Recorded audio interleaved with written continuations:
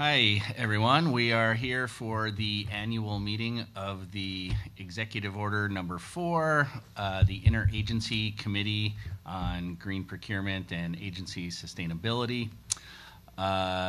We are joined on the committee. I'll let everybody introduce themselves. My name is Darren DeRocha. I'm the Commissioner's Designee from OGS. I'm Beth Meir. I'm our Commissioner's Designee from the Department of Environmental Conservation. And Darren and I are the co-chairs of the committee. Heather Saunders. I am NYSERDA's designee for our president and CEO, Alicia Barton. Brian Hahn. I'm the designee from our president, Sabrina M.T. from Environmental Facilities Corporation. Sandra Pierre-Jean, Division of the Budget. Mary Jane King, New York Power Authority's designee for President Gil Quinones. Thanks very much. So the first thing on the agenda is a little introductory remarks, and I'll let Beth go ahead with that. I'm just saying I'm very excited to be here today. Is that mic working okay, gentlemen? Yeah, great. A little closer. Oh, okay. We've got a lot of great progress to report, I'm happy to say, and there's also a lot of really great work underway. A lot of us have been working hard in the last few months together a lot. I want to thank all the members of the committee for being here today and the work that so many of you have put in on the guide and the report and all the specifications that we've been doing.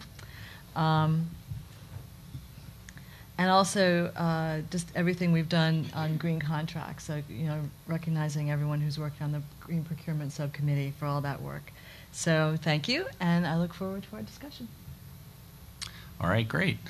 So next on the agenda is an opportunity for public comment, and I'd just like to say to anyone in the audience, if you'd like to step forward and I don't know if we need a microphone, or if you'd like, you can come right up here, speak into this mic if you'd like to make public comment. Podium too. What's that? Oh, or up at the podium. Thank you.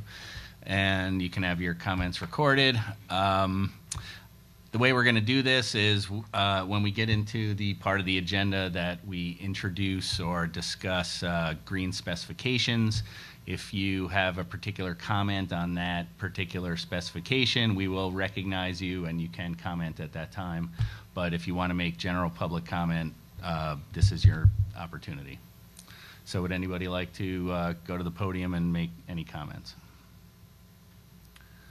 Okay, seeing none, we'll move into the next part of the agenda, which are subcommittee reports. And again, folks, when you come up to make your report, if you want to go either to the podium or to the microphone at this table, either one is fine. The Operations and Engagement Subcommittee is first, and that's Brendan Woodruff of DEC.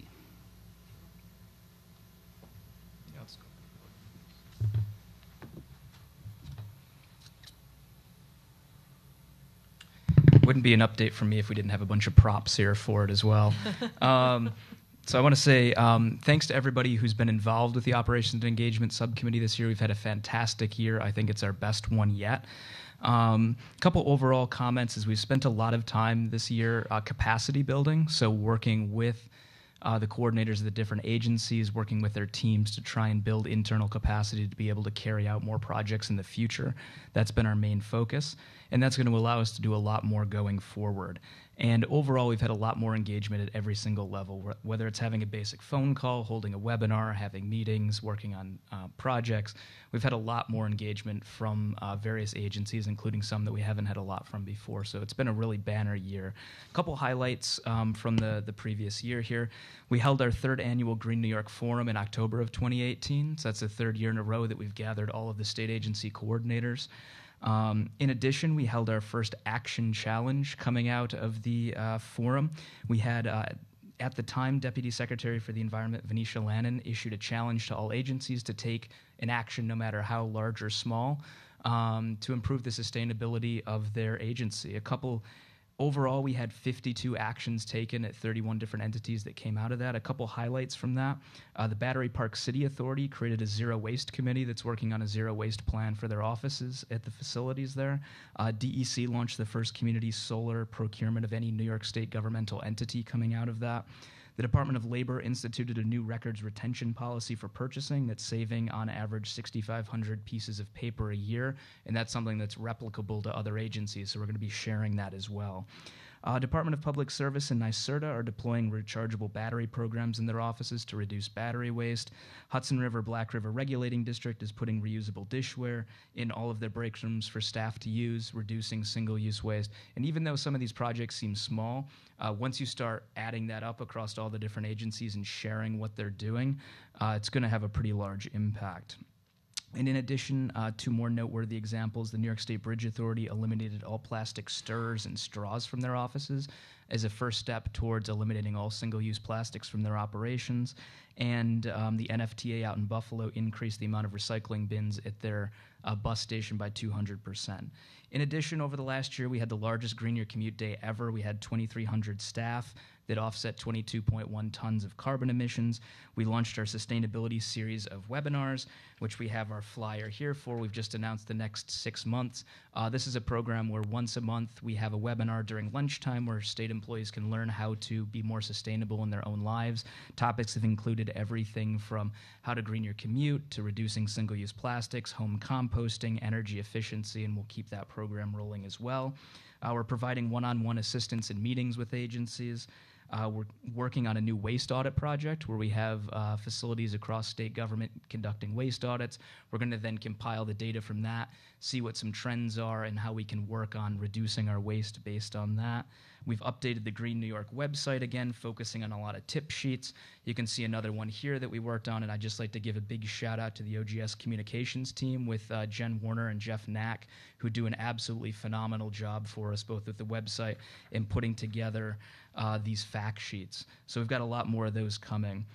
And I think the most important thing we've done is we've really empowered our coordinators to take actions at their agencies by consistently communicating with them, getting the word out, and most importantly, supporting them. Over the course of the next year, we're looking forward to providing more training for coordinators. We're going to continue to build capacity with a focus on building those core teams within the different agencies, and we'll continue to focus on simple and cost-effective actions that agencies and coordinators can take.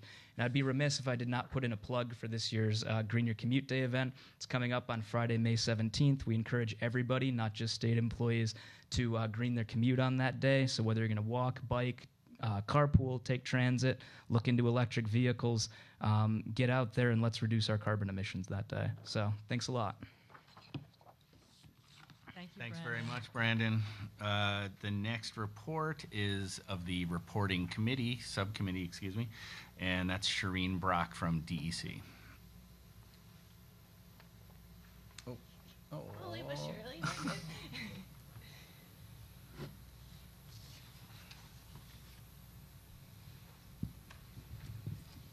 Hi, everyone. I'm Shireen Brock. I am the EO4 Reporting Subcommittee Chair. And just to give a brief overview, EO4 directs state agencies and authorities to incorporate sustainability into all aspects of their operations. To accomplish this, agencies are required to submit an annual sustainability report, assign an employee to serve as sustainability coordinator, and implement a sustainability program at their agency. This year, a record number of agencies completed the reporting form. Areas of focus on the reporting form include measuring waste generation, recycling, waste prevention and reuse, reducing toxic chemicals, conserving energy and switching to renewable energy sources, greening transportation, conserving water, and protecting natural resources. We are working hard to streamline the executive order reporting process for state agencies this year. Our editing meetings began in February, and these meetings will continue until June. The reporting form will be finalized and sent to agencies by July 15th with a completion date of October 18th this year. The reporting subcommittee consists of a collaborative team of people that are dedicated to making sure that the reporting process goes as smoothly as possible. Each year, we work to edit the reporting form to ensure that we are asking the right questions to gather the data needed. This team of people also follows up with agencies that do not report by the deadline and calls agencies when sustainability coordinators leave their positions so that we have a contact at the agency to send the report to. I just want to thank the entire subcommittee for their ongoing efforts. The reporting form would not be possible without the team of people that we have working on it. All right, great. Thanks very much, Shireen. Thank you, Shireen. Sorry to make you come up here. Okay, so next on the agenda, we are going to review and discuss the 7th progress report. And I think, Beth, you're going to lead that discussion. Okay. And are we going to try to pull it up? Or is it just so people can Yep, sort Bill of see can it? pull that Okay. up. Yep. Thank you, Bill. Great. I'm really excited about the quality of the report this year. As Shireen mentioned, we had a record number of reporters, and I want to give a shout out to Shireen. I have to see her face. There we go. Shout out to Shireen and the reporting subcommittee members for doing such a terrific job making sure the form is something that people understand. If you don't ask the questions right, then you don't get the right answers and you can't track year to year. So it's always a challenge to make sure we're tracking the same information year to year, but making it as clear as possible and enhancing it every year. And that group really does a great job, and Shireen keeps everyone in order, so huzzah to Shireen. We also, I'm proud to say, cut down the report a bit, streamlined it a bit. We cut it by about a third, maybe a little more than that, because there's a lot more white space, there's a lot of great images. We moved some long-standing content, like the benefits of sustainability, to the website. And I want to give a shout-out to the terrific web people at OGS, Jen Warner and Jeff Knack, who were so open to moving content to the website itself so that we could streamline the way the report works, so that the report is focused more on new information and not just bringing around older information. We also created a new fact sheet on all the different state initiatives that support climate and sustainability, and we have been working very closely with the folks who do EO 166 and EO 88 to harmonize the reporting for next year. It's been a big job that Shireen's been working on, and to do more integrated work together to help the agencies do what they need to do on sustainability and climate. Also, we have moved the already reported projects and case studies to case study fact sheets and more information on the website. So we're highlighting the different projects that we really liked and putting more detail there. And a lot of folks that are in the room today contributed to those, and I really appreciate that. Heather did one, so she's sitting right next to me. I'll give her a kudos for that. And then I have to give my usual annual thanks to the writing and editing team, many of whom are here. Some sit on the committee. Darren, he always helps me wrap up the whole thing, letter from the commissioners, the executive summary, the paper use sections. Christina DeNovo works on the promise for sustainability. And when I say your name, you should at least rise. Rise, Christina. There you go. And this year, she also worked on pest management, but this year she was our image editor. And I think that the quality of the images, you can tell, has really upped their game. And we always have to wrestle high density, high resolution pictures out of folks. And I just love what we've got this year. Jody Smith-Sanderson, who couldn't be here from DASNY, but she works on people planning and money with me every year. We have a new team member, Nasiba Elmi, from Materials Management at DEC, who edited waste reduction, recycling, and composting and wrote the new section on special wastes. And she was helped by Shuvia Arakali, who wrote from NIPA, who wrote the waste reduction section. Thank you very much for that, Carrie Jane. And Gary Feinland from DEC, who does the numbers and the data for waste. Every time you gather quantitative data, you have to make sure the data is accurate. And so there's a process we call data cleansing, that a staff person has to look at the information. They have to see what the numbers were last year. If there's a big jump, it's kind of like when you're a credit card and you've gone someplace like Uzbekistan, but you've never been there before and you've spent a lot, you're like, oh, is that really how much paper you reported? For example, I won't name names, but one regional office reported purchasing more copy paper than the entire agency had purchased in a whole year. So we thought, okay, there's a problem there. So you have to do that kind of thing because people make mistakes. All of us make mistakes. And so they are really the unsung heroes of this report, the folks that have to work on the quantitative data. So thanks to Gary.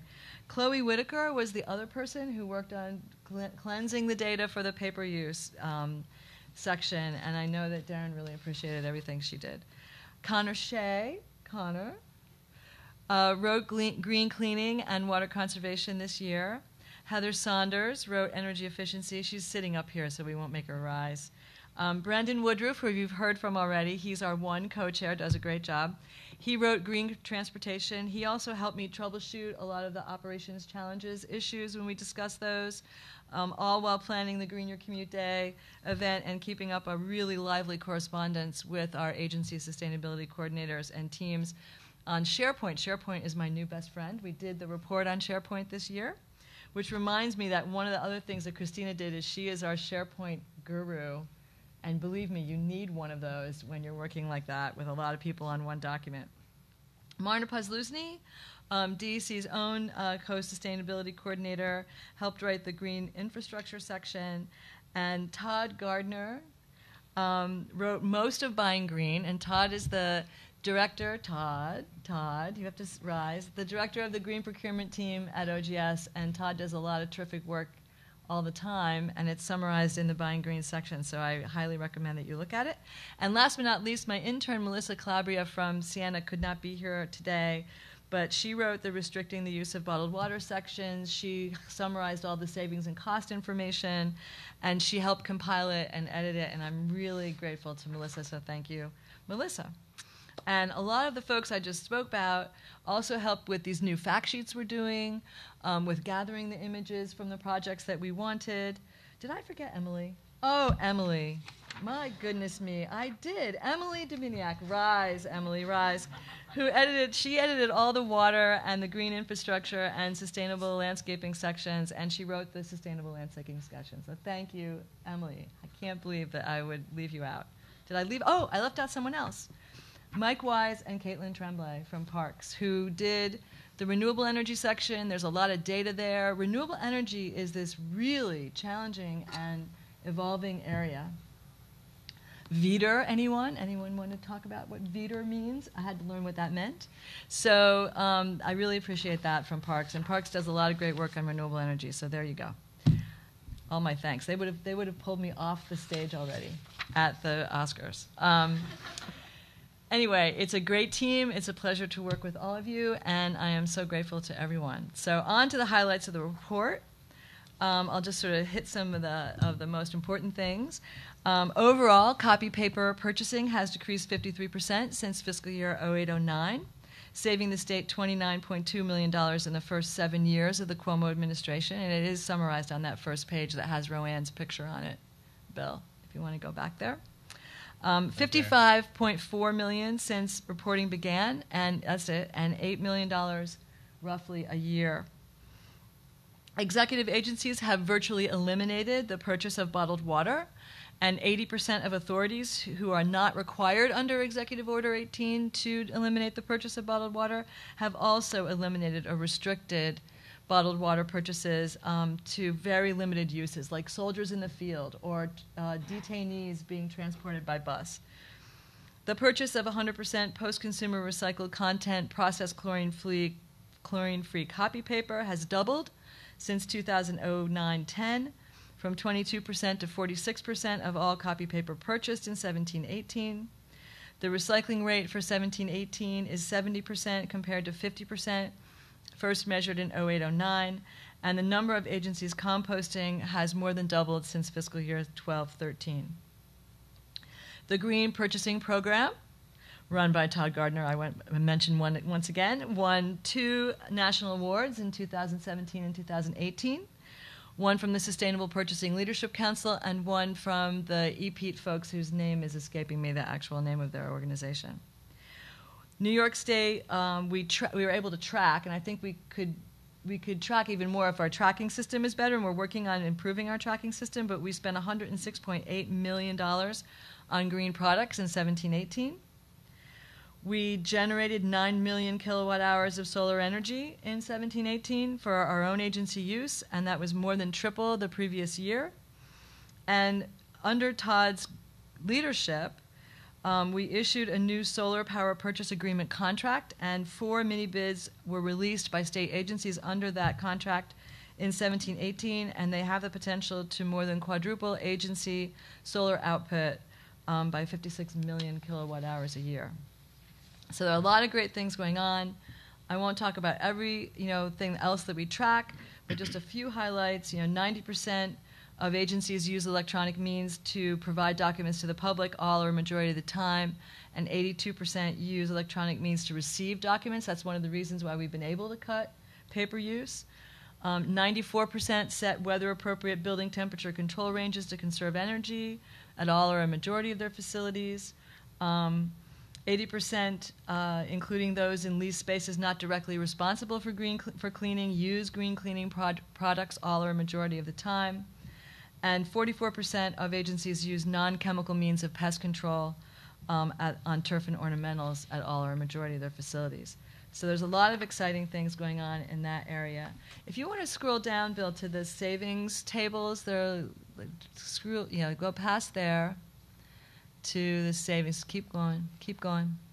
It's right here. So one of the things we do every year is we ask agencies, are they saving money, breaking even, or spending money on different sustainable activities? And what we've found over the years, this is now a compilation of 9 years of data, that reducing energy, restricting the purchase of bottled water, and reducing waste have a very high level of savings associated with them.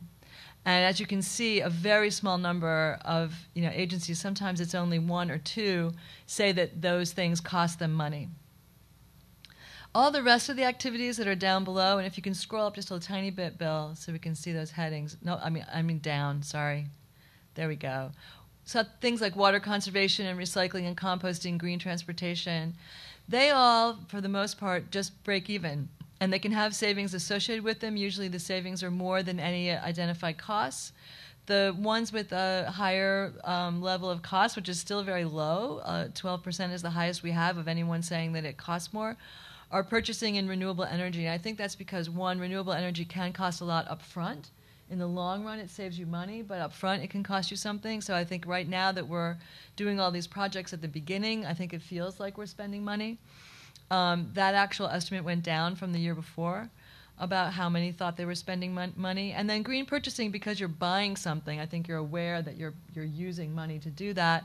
And some things like a green vehicle, for example, can cost a little more up front. It's going to save you money in the long run. But generally speaking, the answers that say they're saving money or breaking even are definitely way beyond the people who say that they're spending money. So because we have our colleague from the Division of Budget here, what we'd like to assure you is that sustainability really does not cost money over time. It can cost money up front, though. And so it's good to have a little bit of a seed fund or something like that to get it going. But once you've got that going and you can keep rolling that over, then the projects begin to save money or not spend any more money. To do green cleaning, you don't have to spend more money on the products, but you might have to spend money on training, for example. So that's what we've found. So I wanted to highlight that, the spendings piece here today. And then finally, last but not least, some highlights of cases. If you go down a little bit to the picture of the cat, Bill. There we go. I love the cat picture, for one, and Brendan was just down there, so we highlighted this because it's a great story. The Javits Center has virtually eliminated the use of rodenticides by using and employing these volunteer cats that come into their area, the loading docks, and they are spayed and neutered using local organizations. They are no longer strays. They are fed, they are housed, they are even given treats. They are sometimes adopted. And I think they only had about 4 of them in one of the stories I saw, but they do not have to use rodenticides anymore. And when I spoke to our fish and wildlife folks who are generally concerned about feral cat populations that can kill birds, these are not feral cats at all anymore. And one of the problems that we've been having, our fish and wildlife people in New York, is that raptors are being poisoned by eating mice that have taken rodenticides. And so by eliminating the use of rodenticides, we are also protecting birds. So it's a great project at the Javits Center. Some other highlights from this page. SUNY ESF created a green revolving fund for sustainability projects, something that we're encouraging more agencies to do, to set up some kind of small dedicated fund for both non-personal service and capital projects. This project at ESF is for capital. SUNY Oneonta donated 5.25 tons of reusable items to more than 200 members of the community at the end of the school year. And these are great community projects that a lot of universities are doing now. When they do the clean-outs, they're not just throwing everything away, they're giving it away. It's fabulous. The Office of Mental Health adopted a terrific nutritional menu database that helps forecast inventory needs based on the dietary needs, and it has helped them significantly reduce the amount of food they use. And they worked with NYPA. The Office of Mental Health did a lot of projects this year, and they worked with NYPA to do an energy efficiency project, and they expect more than $545,000 in savings from that. Energy efficiency is very cost effective. The Battery Park City Authority partnered with City Bike, and that was our photo on the cover of the report, to give staff an emissions-free way to get around the grounds. And they also partnered with Grow New York City to compost 6,000 pounds of locally generated food scraps from local businesses. So they're composting right on site there at Battery Park. The Environmental Facilities Corporation, our colleague here on the committee, decreased their vehicle miles traveled by 28% this year, achieving a 5-year reduction goal, total of 64% reduction, which is incredible. And I was asking Brian earlier how they do that, and it's really just a lot of networking and coordination, but it's terrific. And then NYPA, I want to call out NYPA. NYPA did a lot of great things this year, but one of the things that we highlighted was working with the Electric Utility Industry Supply Chain Alliance, and they adopted a new supplier survey that has metrics and targets and criteria in it to be integrated into their RFP process. And I can't highlight enough how important it is to take all of the sustainability things we're trying to do and drive them into these documents that are what we use to do business every day. Leases, contracts, RFPs. So that's just a great project, Carrie Jane. Awesome. And I think that's it for me for my summary. Okay. Great. Thanks very much, Beth. Does anybody on the committee have any questions or any comments before we take a vote? All right. Anybody from the public want to make a comment or anything on the report? All right. So we are now going to have a vote on basically approving for publication and posting to the OGS Green New York website a final version of the 7th progress report. So all in favor, please say aye. Aye. Aye. Anyone opposed? Great, thank you. And so this report is approved. Now, the next on the agenda, we will move into a review of previously tentatively approved specifications that we are going to move for final approval.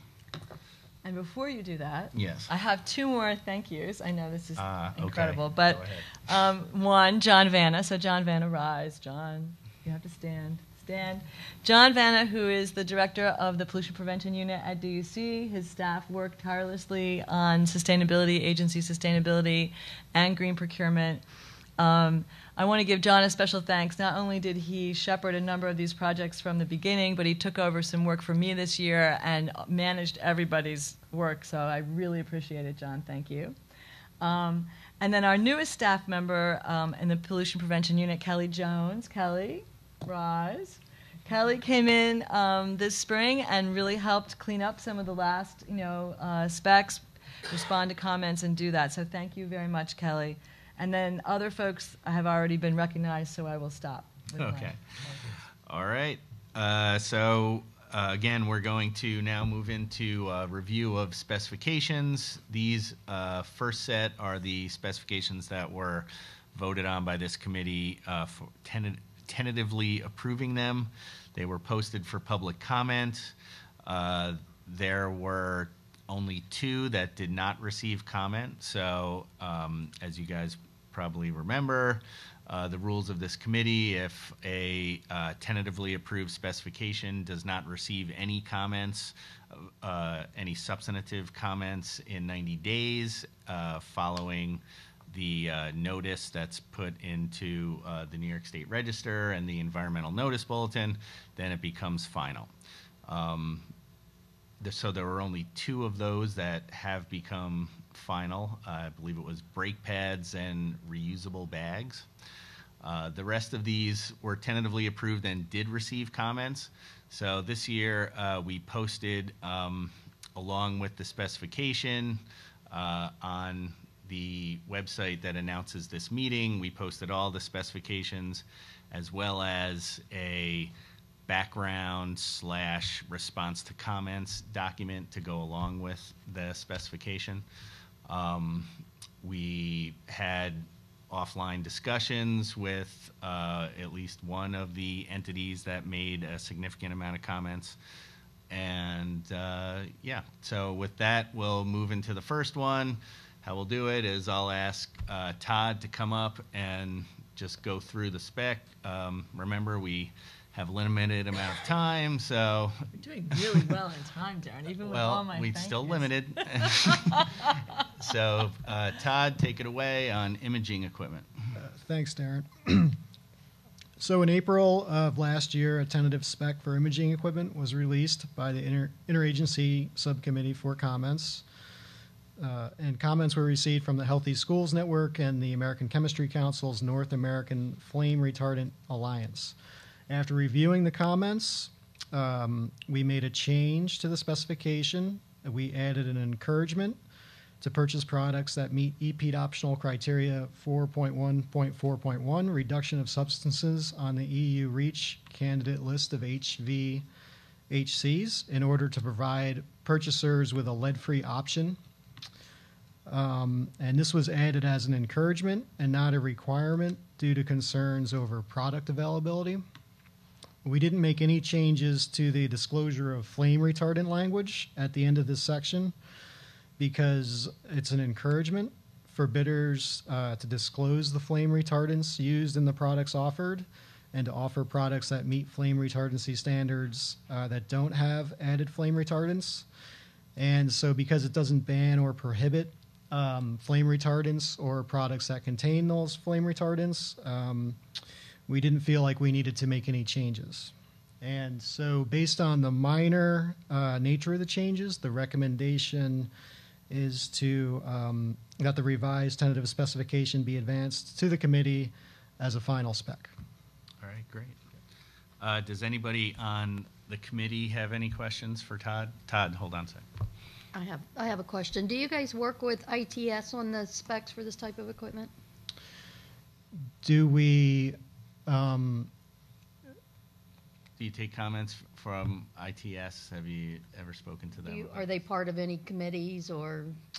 No, I don't believe ITS is part of the committee. However, in the future, Yeah, we could definitely. that's a good idea. Yep, I mean, excellent. the specs do get circulated for, a lot of these specs, I know, go to Department of Health and get feedback and, so they do get circulated to agencies that might have some expertise where DEC might not be the biggest expert on that field. And in the future, if there's anything that affects technology, Yes, we'll you're certainly reach out to ITS. Thank you, Sandra. That's a good suggestion. We'll tell them that you volunteered them. Please do. Budget carries the weight. So, And they would still have a chance to comment because it's a tentative spec at this point anyway. well, no, Okay. not No, really. no, this is final. This is for final. We have another one that's coming up. That's, Okay. yeah. Right. So, anyone in the audience want to go to the podium and make a comment? Okay, thanks very much. Thanks, Todd. And so with that, we will take a vote on final approval for imaging equipment. All in favor, please say aye. Aye. Is anyone opposed? Thanks very much. Imaging equipment passes. The next spec on the agenda is janitorial paper products, and John Vanna from DEC will explain.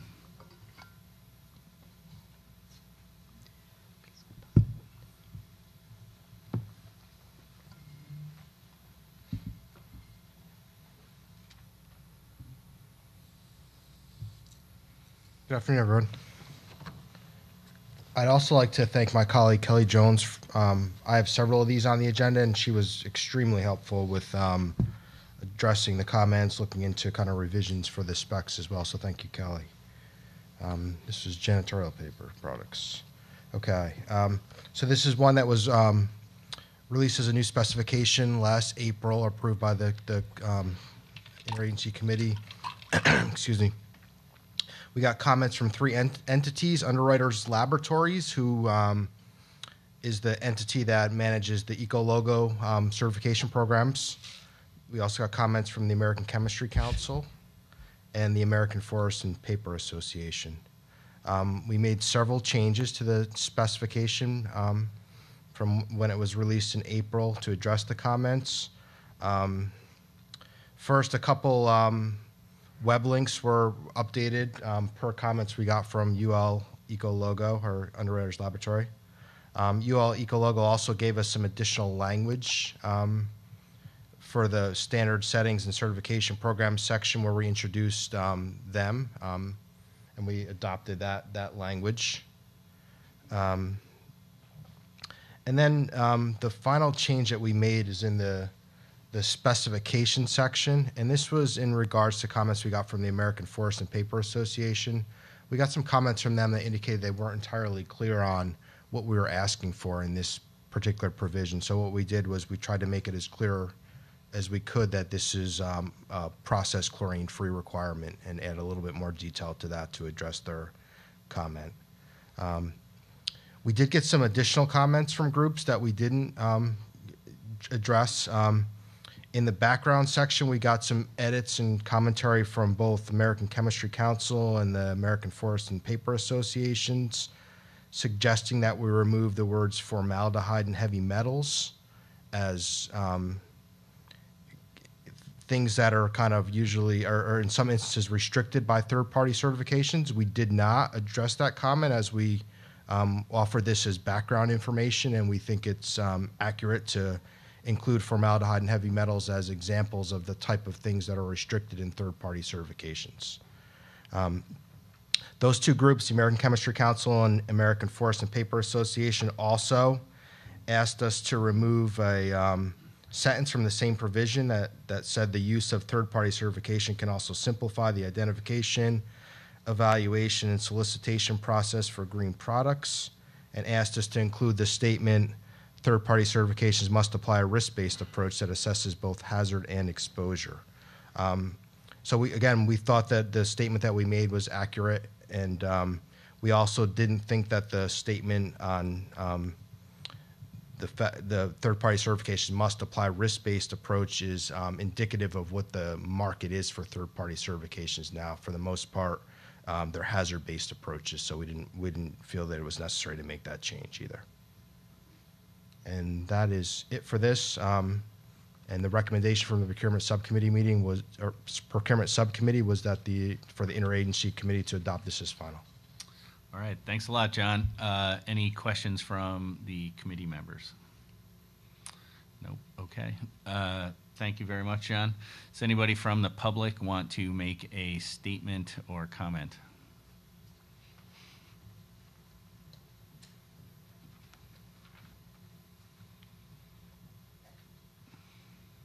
Thank you. My name is Margaret Gorman. I'm the Senior Director of the Northeast Region for the American Chemistry Council. Just generally, I'm sure you've heard, we have commented on several of the specs today. I want to thank the departments, both departments, for being open this year, answering a lot of our questions. We've certainly had some offline discussions on questions that our panels have had, and look forward to working with them throughout the next year. I know some are going to be tentative specs, so we certainly want to continue to serve as a resource for all of you. Just quickly on the janitorial paper from the formaldehyde perspective, I know it was suggested that, yes, we did have comments that the restriction part under page 1, background, that the restrictions on the presence of certain toxic substances such as formaldehyde and heavy metals. I think the concern there was that it was just targeted as an example, and yes, I'm sure there are others that can be used, so we had just simply asked to just have that removed. But again, we look forward to working with all of you in the coming year on comments from our panels on the additional specs. Thank you. Thank you, Margaret. Okay, so I trust there are no others. Okay, so we will move for final approval. All in favor, please say aye. Aye. Anyone opposed? All right, so janitorial paper products is approved. The next on the agenda is the paint specification, and Emily Dominiak will explain.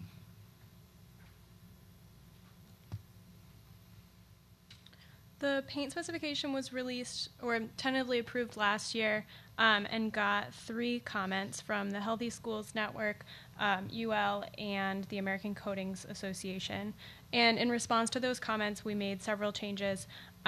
First of which, as John mentioned on the janitorial paper spec, the UL asked for the definitions of their standards to be altered, so we changed it to both align with what they asked and to align with what was listed in the other specifications so that they're the same across the board.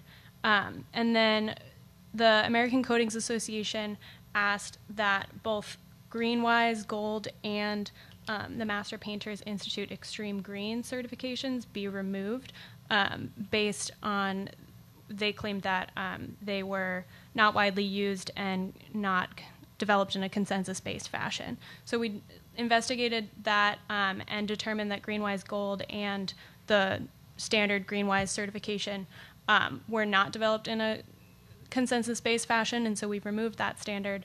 But MPI Extreme Green has been vetted by the EPA and is on their list of recommended certifications for federal green purchasing. So that one remained on the options for third-party certifications. The next change, because of removing GreenWise, the hierarchy of strong versus acceptable third-party standards was no longer applicable, so we removed that hierarchy. And then the comment from the other comment from UL was to require GreenWise Gold, and we didn't do that because GreenWise Gold is a single attribute certification, but in that section where we list single attribute certifications, we added additional detail to explain what each of those attributes is looking at to show that GreenWise Gold only looks at VOCs. The only comment that we didn't make a change in response to was the Healthy Schools Network's ask to make ban lead as a requirement.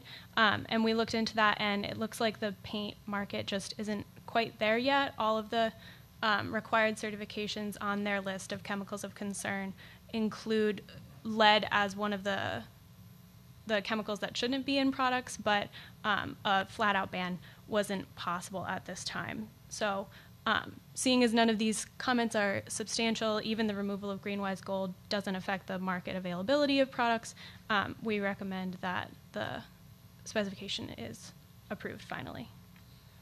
All right, great. Thank you, Emily. Does anybody, wait, hold on for a sec. Does anybody on the committee have any questions for Emily? Okay, now you're free. Thank you. Does anybody in the audience want to make a statement or comment?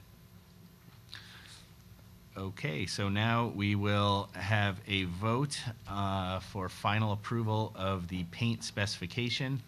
And I forgot to mention earlier, I just want to mention to everybody that we left this in kind of a red line format, so folks on the committee and in the audience could see where any changes were made in response to the comments we received, but those will all be accepted and a clean version will be posted after the meeting. So with that, all in favor of final approval of the paint specification, please say aye. Aye. Thank you. Anyone opposed? All right, so the paint specification is approved. Next on the agenda is the pest management for outdoor spaces specification, and John Vanna will walk us through that.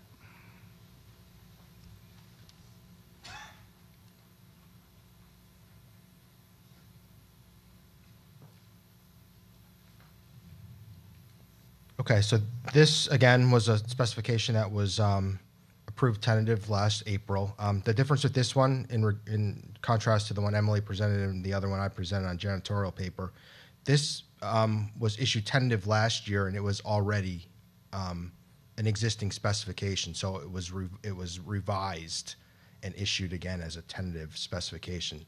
I offer that because what you'll see in this is a mess of comments. What I did in this, the comments that are not highlighted in yellow are comments that have already been accepted by the interagency committee. Those were comments that were already in the version that was adopted or released in April of 2018. The ones I've highlighted in yellow in this sheet that you may have reviewed already are the changes we made to address new comments. And what I'll highlight is the ones that are in yellow, which are the comments we got and the changes we made to address those comments. So for the pest management for outdoor spaces, we got comments from the Healthy Schools Network, and we also got comments after we presented this to our procurement subcommittee from our colleagues at the New York State Department of Health that we also addressed. In response to those comments, the first thing that we changed, the Healthy Schools Network wanted us to be a little bit more proactive in offering some advice or assistance to folks on implementation, and they made a suggestion that we actually reference the Cornell Integrated Pest Management Program as a resource. The New York State funds that program, so I thought it was completely appropriate to reference that for state users of pest management for outdoor spaces. So we incorporated that provision or a statement on Cornell and using them as a resource into the appropriate section of the specification. The rest of the commentary we got were just things that we clarified based on some comments we got from the Department of Health. The first change that we made from DOH comments was that we added language that they suggested to make affected entities aware that the use of pesticides is prohibited on the grounds of schools and daycare centers in New York. The second addition we made or revision we made based on DOH comments were that we added details, a little bit more of a definition to DOH's liking on what a biopesticide is. And we also added a reference directing readers of the spec to a website that DEC hosts with a database where people can search for registered biopesticides to use.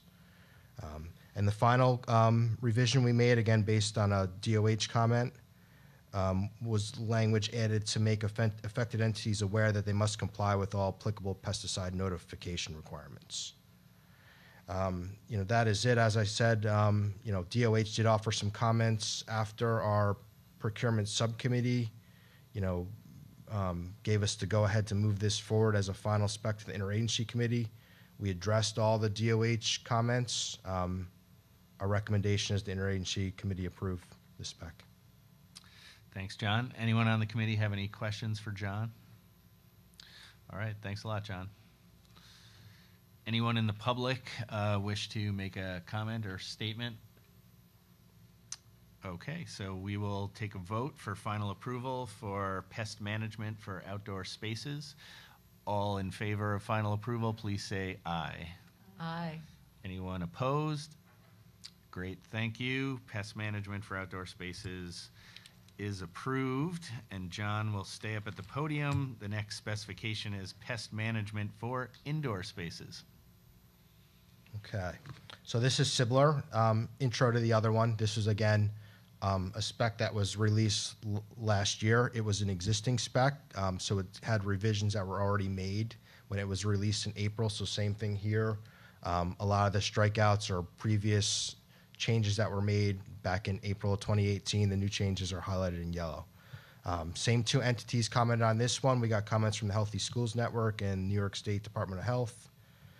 The Healthy Schools Network comment was similar to what it was in the outdoor space specification, asking us to add additional detail on implementation and to reference the Cornell IPM program. We included that, again, in the appropriate section of the specification, a reference to Cornell's IPM program. DOH gave us several comments. Some of them were very similar to the one you saw in the outdoor spaces. I'll just run through those real quickly. So as suggested by DOT, we revised the specification to clarify, and this is one that was actually different from the outdoor space specification. DOH asked us to clarify that the specification that antimicrobial products must be registered by both DEC and DOH. So we revised to clarify that. And we also added a link to the DEC database, which can also allow users to find information on antimicrobial products. Also, as suggested by DOH, similar to the outdoor specification, they asked us to provide additional details on what a biopesticide is. We did that. And we also added, again, the link to the DEC database that allows people to find registered biopesticide products. Similar, DOH also suggested that we add language to make affected entities aware that they must apply with all applicable pesticide notification requirements. We added a provision on that as well.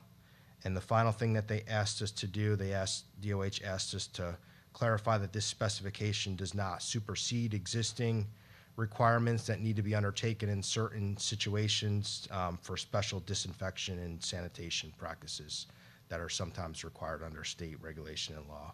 And we added a statement similar to what we've used in other specifications to address that comment as well. So again, same thing, the procurement subcommittee group approved this change, suggested we move it on to the interagency committee for approval. DOH subsequently gave us some comments. We feel that we addressed all the DOH comments, and the recommendation is that the interagency committee move to finalize the spec. All right, thanks.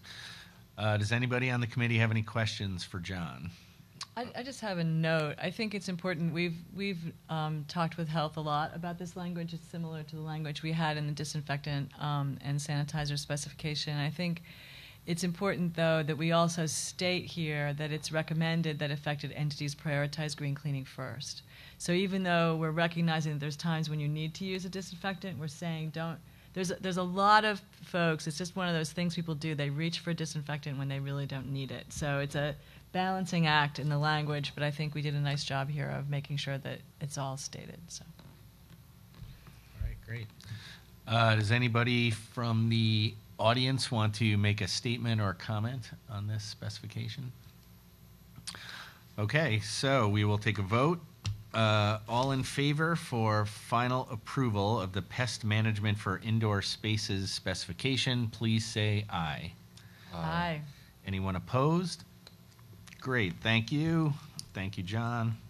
And John will, again, stay at the podium for the next spec, which is prepackaged snow melt and de-icing products.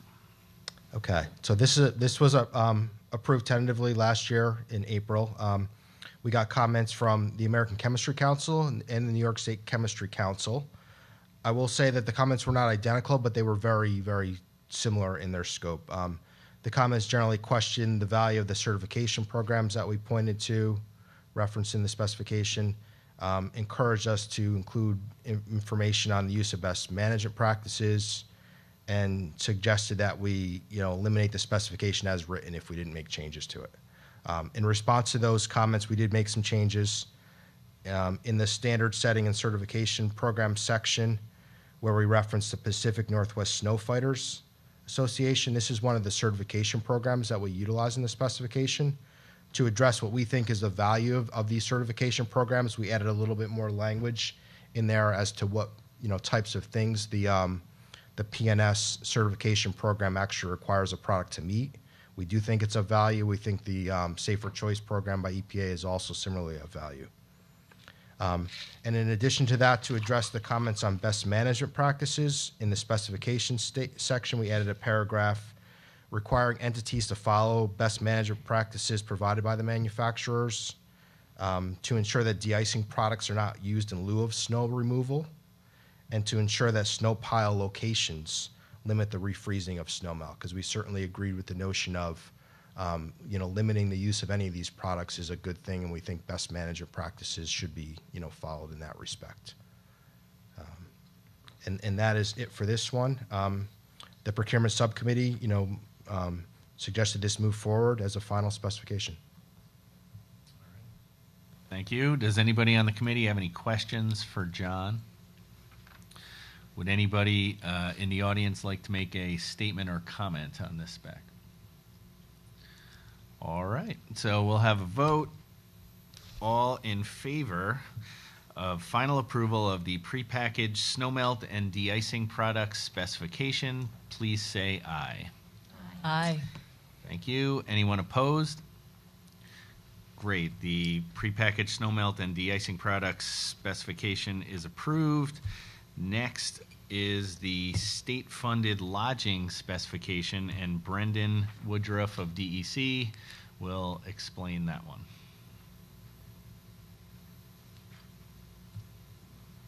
I don't have any props for this one.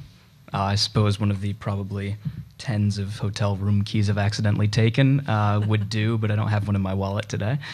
So for the state-funded lodging, we received one comment on this. I raised general comments about Audubon International's Green Lodging Program. If you scroll down, you can see where we've added it there. But it didn't include any specifics about the new standard itself. For the Audubon program, we went through and did another analysis of it, and we saw that it does meet all of the criteria that we've set for a robust lodging certification program. It has strong entry criteria. It has third-party verification of commitments. It has a requirement for continuous improvement, and it requires that entities communicate their sustainability commitment to their employees and the public. So with that, we recommend finalizing the tentatively approved specification as is. Great. So Brendan, this basically is an encouragement specification. Is that correct? Correct. Yeah. Yep. Okay. So, just so the committee members are aware, do any committee members have any other questions for Brendan? All right. Would anybody in the public like to make a comment or statement? Okay. Thank you, Brendan. We'll have a vote.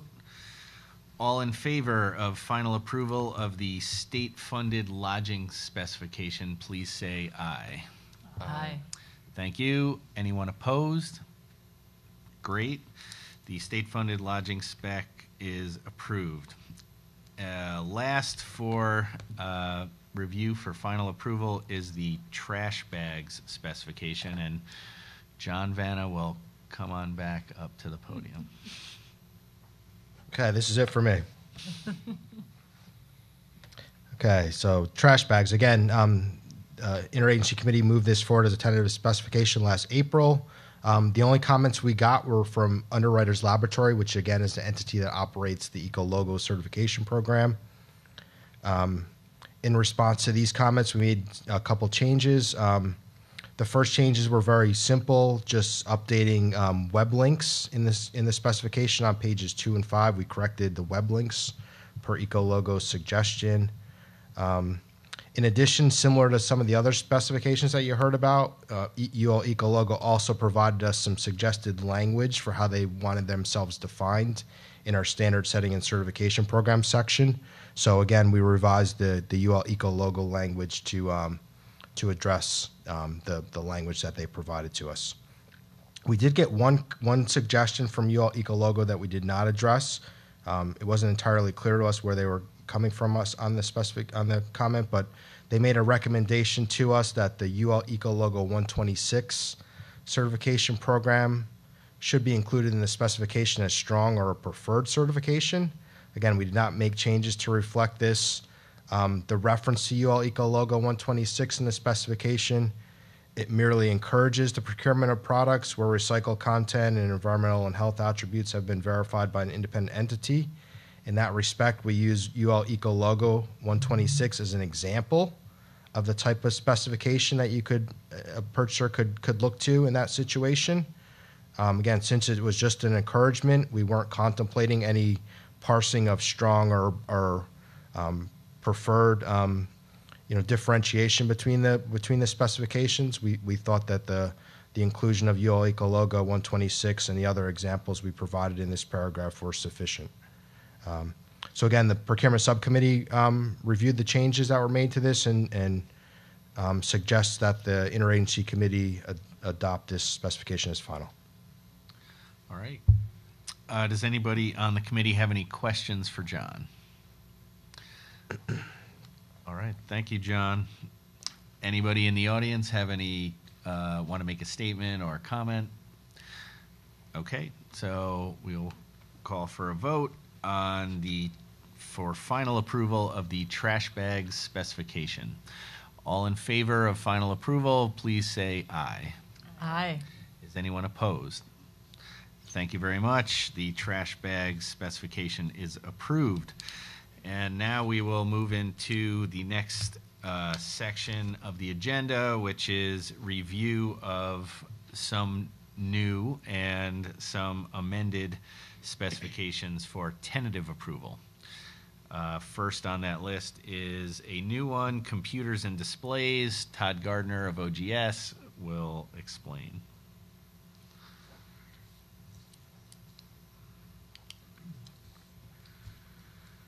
Thanks, Darren. So this is a new revised specification for desktop and laptop computers.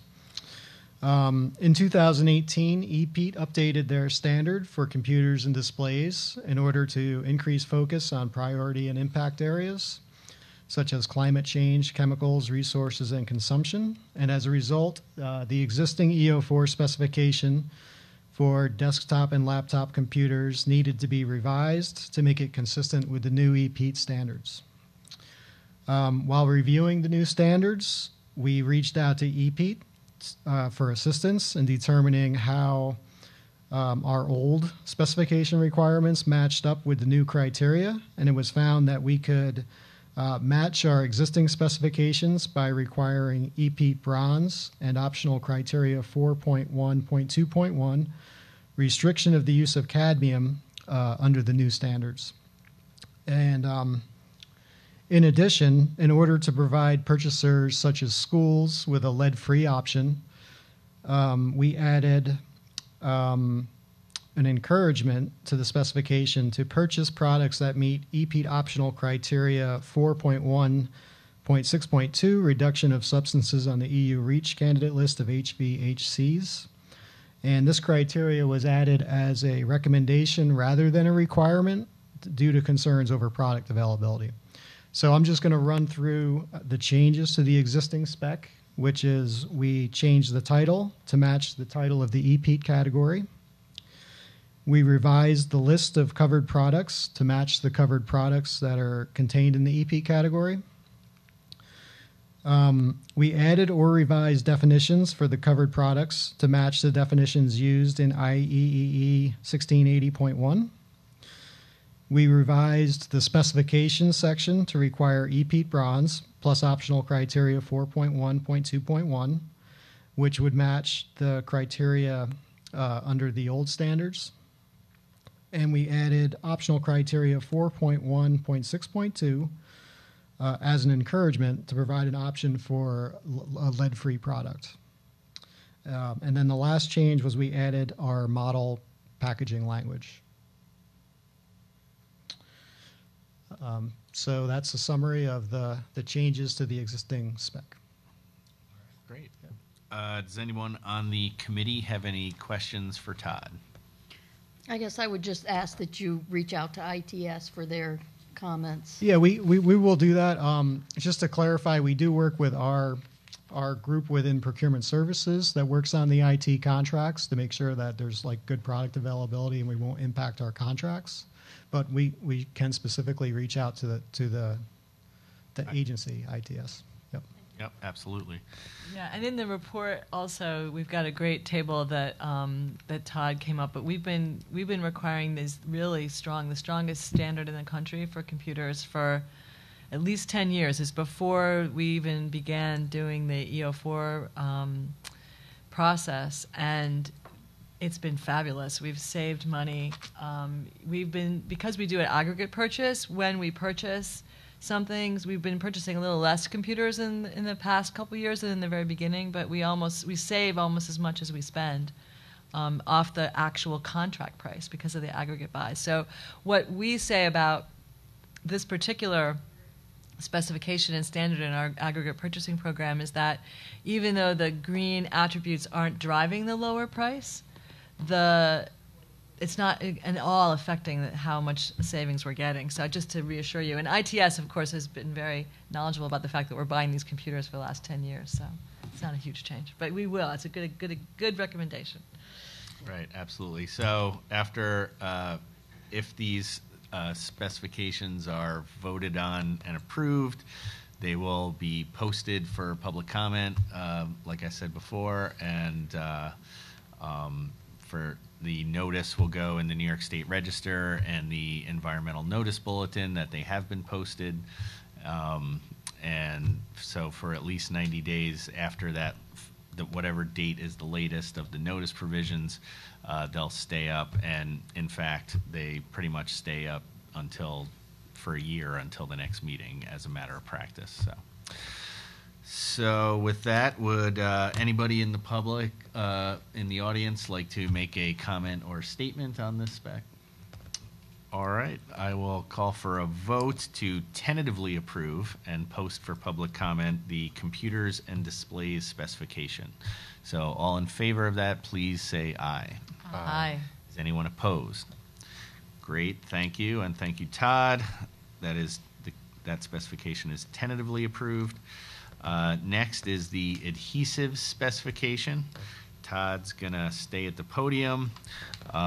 This was tentatively approved a year ago, and because of some substantial changes, it's being reintroduced for tentative approval.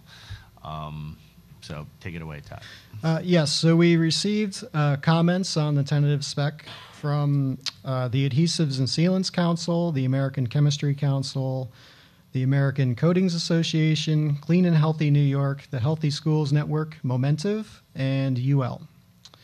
And so after reviewing the comments, we made a few revisions to the spec. We added goal and background sections, which was suggested, I believe, by Clean and Healthy New York, and we did that to provide more information on the reason for the development of the spec. And information on the types of chemicals that are contained in adhesives was moved to this section from the specification section, where I think we thought it felt a little better. Also, within the background section, the use of diisocyanates and formaldehyde as examples of asthmagens was not changed. I believe that was a comment from the American Chemistry Council, because they are listed in the AOEC database, and they are examples of asthmagens, so we felt that their use was appropriate here. We added definitions for environmental product declaration and health product declaration statements in order to support the addition of those as an encouragement. We modified the definitions for UL Eco Logo and UL Green Guard Gold, which was a comment that we received from UL. And we revised and reorganized the specification section. We added a hierarchy of attachment methods. We added a hierarchy of the certification standards to encourage multi-attribute certifications more than single attribute. We added an encouragement to use products that have an EPD, HPD, or equivalent. And throughout this section, we changed the word must to should to make it clear that all of the specification requirements are encouragements. And then finally, the use of hazard lists such as Prop 65 in the AOEC database were not removed from the spec because the use of those lists is an encouragement and it's not a prohibition or ban.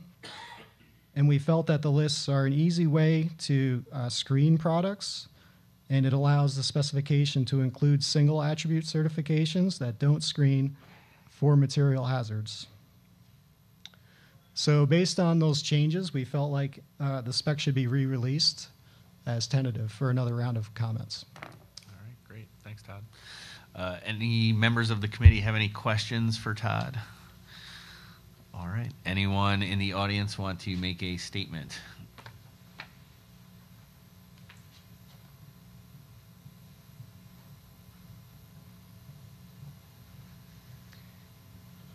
Good afternoon. I'm Bobby Wilding, Deputy Director of Clean and Healthy New York, and I just really wanted to thank you for the work that you put in to improve this specification. We strongly support the use of the AOEC list to make sure that asthmagens are recognized, particularly in applications like this. And we look forward to diving into the revisions further, but really appreciate the work that you put into it this year. Thank you. Great. Thank you very much. Okay, so with that, we will have a vote to tentatively approve the adhesive specification for posting for public comment. All in favor of tentative approval of this specification, please say aye. Aye. Thank you. Is anyone opposed? All right. So adhesive specification is tentatively approved. The next specification is the lubricants specification, and Todd will walk us through that too. Okay, we received comments on this specification from the American Chemistry Council. And after reviewing the comments, we made some changes to the spec. We added a background section to provide more information on the reason for the development of the spec, and to provide information on the types of chemicals that are contained in it. We moved that information from the specification section to the background section. Within the background section, we added additional information regarding the health concerns related to fluorinated nonstick compounds. We added a definition for perfluorinated chemicals. We added definitions for environmental product declaration statements and health product declaration statements to support their use later as an encouragement. And then in the specification section, we reorganized it to organize the certification standards into a hierarchy so that multi-attribute certifications are encouraged more than single attribute. We added an encouragement to use products that have an EPD or HPD. And throughout the section, we changed the word must to should to make it clear that all of the specifications are encouragements and not requirements.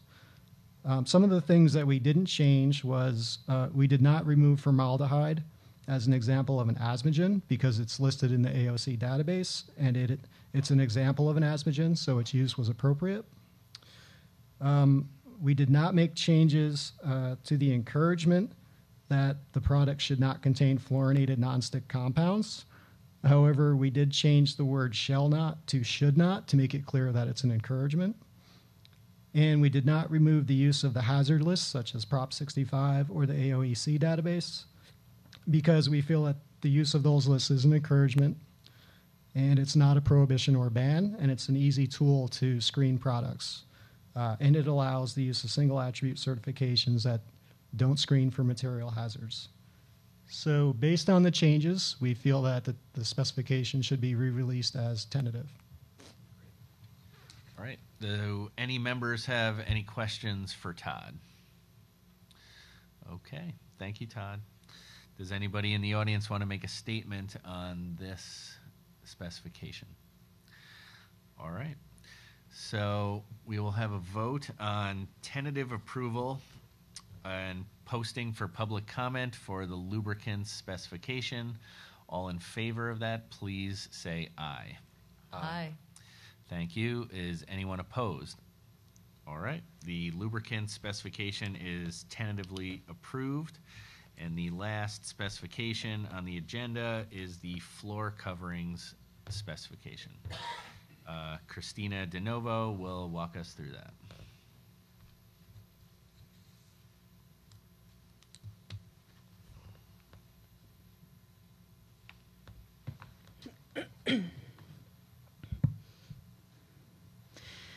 Okay, so the floor covering specification was released as tentatively approved specification by the Interagency Committee last year.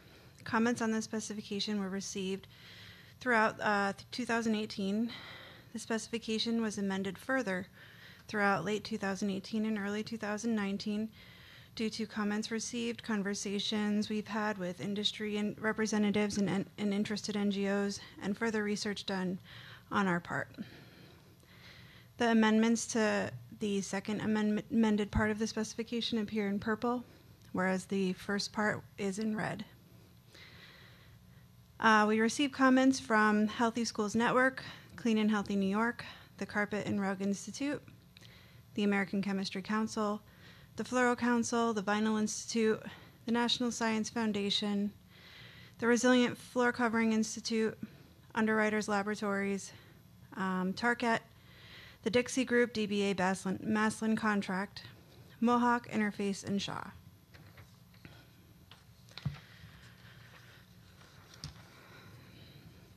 So just go through some of the amendments that were made this time around.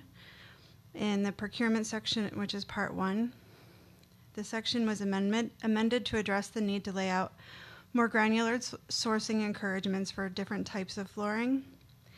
Since this is not cut and dry, based on material or flooring types alone, it was important to include information on material sourcing, issues associated with some types of recycled content, and the importance of recognizing that categories of flooring types can often rely on newer proprietary technologies.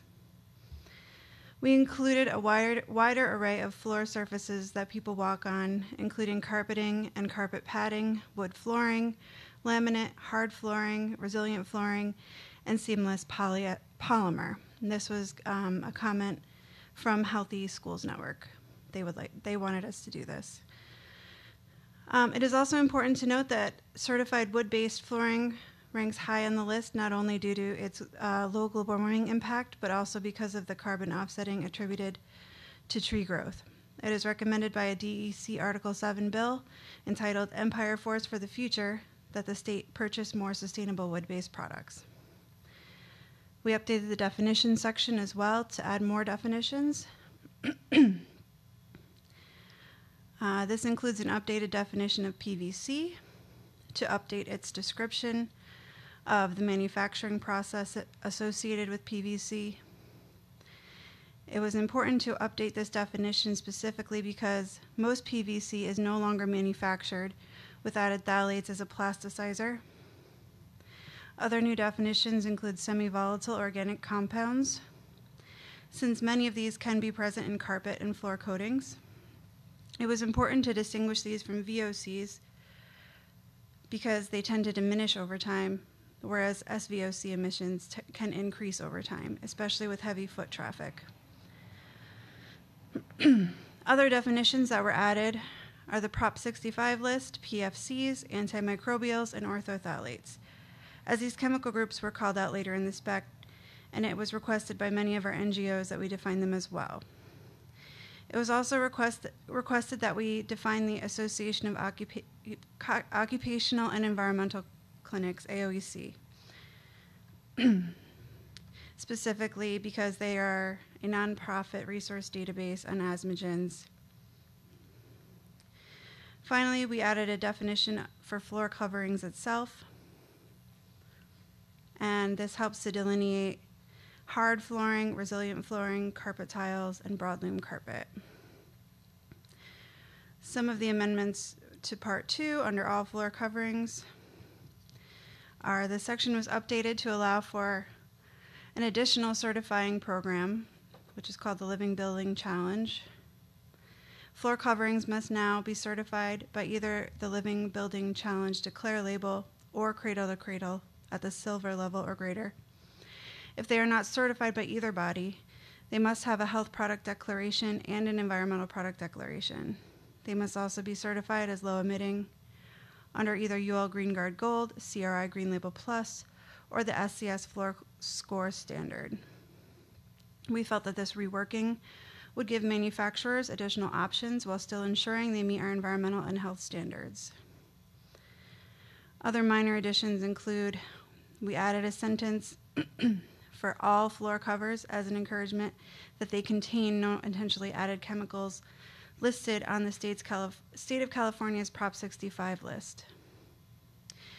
We also added a sentence for carpet specifically that they contain no polyurethane backing, which results in a further lack of recycling options for carpet.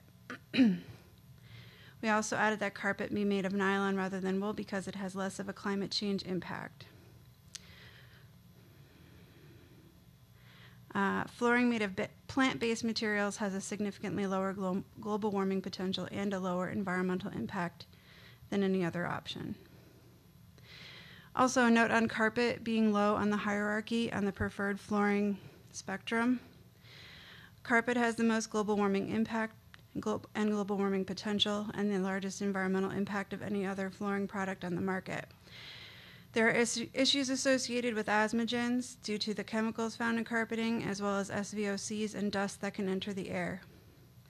We are unable to determine if an entity will perform proper maintenance of carpet, or any flooring for that matter, as requested by the manufacturer, which can potentially reduce the levels of asthmagens.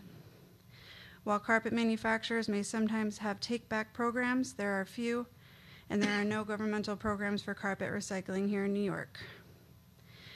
Per the Product Stewardship Council, carpet is often very difficult to recycle, as there are limited recycling outlets countrywide, and there are many issues associated with the Carpet Stewardship Program in California. Since carpet contains many different components, it is debatable as to which type of carpet is easiest and most cost-effective to recycle. CARE, which is Carpet America Recovery Effort, has had many non-compliance issues in the last few years, and they're falling short of recycling goals. Carpet in landfills has been shown to take up a lot of space, degrade slowly over time, and leach persistent and sometimes bioaccumulative chemicals into landfill leachate. Carpet has a lifespan of only about 11 to 15 years, making it one of the least durable flooring materials, especially in commercial applications where it's often overlaid directly on concrete subfloor and glued as opposed to backed with a carpet pad, which can increase its lifespan, but would also contribute to more materials being used at its source. And that is going out as tentative again this year per your approval. Thank you. Hold on a sec. Excuse me. Do any members have any questions for Christina about this spec?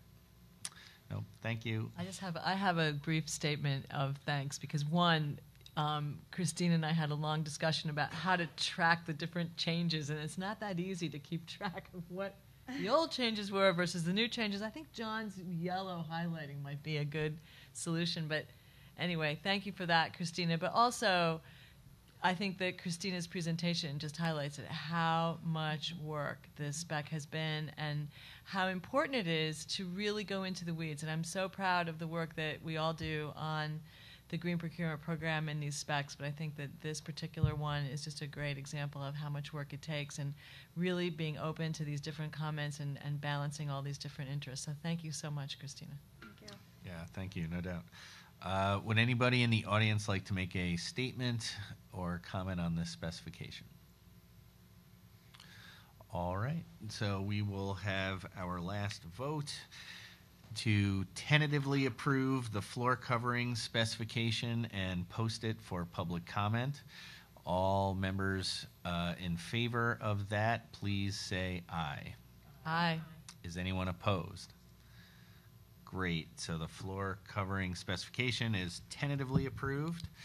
And with that, Beth, do you have any final comments? Yes. Yeah, I have a few final right. things. So, one, just to finish up on specifications, I wanted to note that in the report this year, we say we had 53 approved specifications covering approximately 94 commodities, services, and technologies. And now with the passage of the ones we've done today, we are definitely at 61 approved specifications, and we've broken the 100 barrier. So we're over 100 products covered.